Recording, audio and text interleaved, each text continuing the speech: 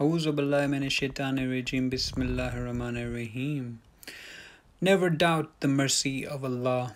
In the Holy Quran it states, indeed Allah is ever accepting of repentance and merciful. In Hadith, Allah's Messenger ﷺ also said, Allah the Almighty said, O son of Adam, if you call upon me and place your hope in me, I will forgive you despite what is within you, and I will not hesitate.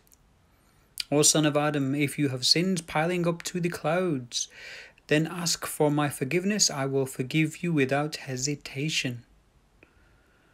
O son of Adam, if you come to me with enough sins to fill the earth, and then you meet me without associating anything with me, I will come to you with enough forgiveness to fill the earth.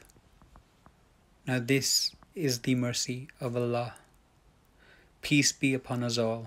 Ameen.